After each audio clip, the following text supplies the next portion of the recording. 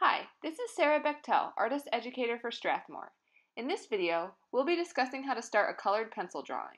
First, and most obvious, you'll need paper and colored pencils.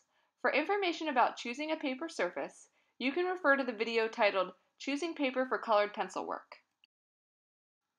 I'll be working on Strathmore's 400 series heavyweight drawing paper, which is a 100-pound, medium textured paper with a lovely cream color.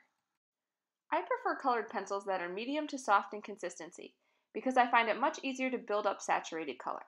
So for this video, I'll be using two brands of artist grade colored pencils. Prismacolor Premier colored pencils, which are soft and waxy, and Caran d'Ache Luminance pencils, which have a smooth, creamy consistency. Both of these brands have a high pigment concentration, so I can achieve intense saturated color in my drawing. When I start a colored pencil piece, I create my initial drawing with a graphite pencil. In this initial drawing, I perfect the shapes and contours of my subject matter. Most artist-grade colored pencils do not erase easily, so by working in graphite pencil first, I can erase and change things with ease. When I'm drawing, I like to use a mechanical pencil with the lead extended out about 1 inch. I tend to draw heavy-handed, so keeping an extended point like this reminds me to work with a light touch.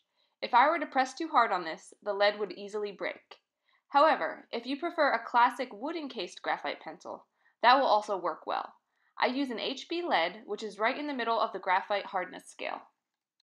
If you're a beginner or you tend to make a lot of corrections in your initial drawing, you may want to perfect your drawing on sketch paper first and then transfer it onto your final surface. Here, I created this drawing of an apple on Strathmore 300 series sketch paper. Once I have everything exactly how I want it, I scribble on the back with a softer 6B graphite pencil. I can see my drawing through the back of the sketch paper, and I am completely covering my lines with a layer of graphite.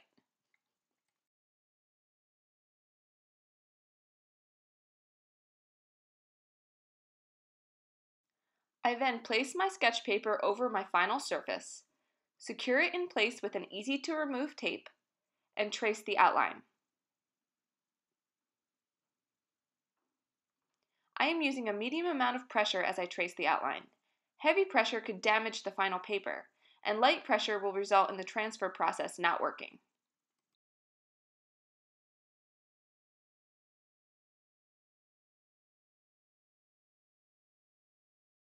When I remove the sketch paper, my image is transferred.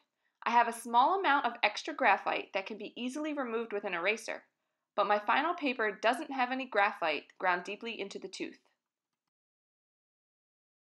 Once my initial drawing is complete, I can start building up colored pencil. This is a red delicious apple, and the colors I'm using for shading are a cool red, a warm red, indigo blue, and violet. I like to start in thin layers and build up slowly using multiple colors. I apply the colored pencil in linear strokes while working in multiple directions, which helps me to fill in the texture of the paper and achieve even tones. I'm not pressing too hard, I want to keep my strokes lighter at this point. Keep in mind that it takes time to build up your colored pencil layers. My shading is going to look uneven and grainy for a while. That's part of the process, I just continue to slowly build up my color. If I were to apply the colored pencil with heavy pressure in the beginning, the texture of the paper would get filled with pencil too quickly, and I wouldn't be able to apply additional layers of colored pencil. I always encourage artists to look for a color in the shadow areas rather than immediately reaching for dark browns or black. For example, the shadows of this apple are quite dark, but rather than using black, which can make my colors look muddy, I'm going to use purple and indigo blue instead. After about 45 minutes of shading, my apple now looks like this. My values and colors are blocked in, and I have a fair amount of colored pencil applied to the paper. For more information on taking your drawing further using blending techniques, please refer to the video titled Dry Methods for Blending Colored Pencil and the video titled Blending Colored Pencil with Solvents. Thanks for watching!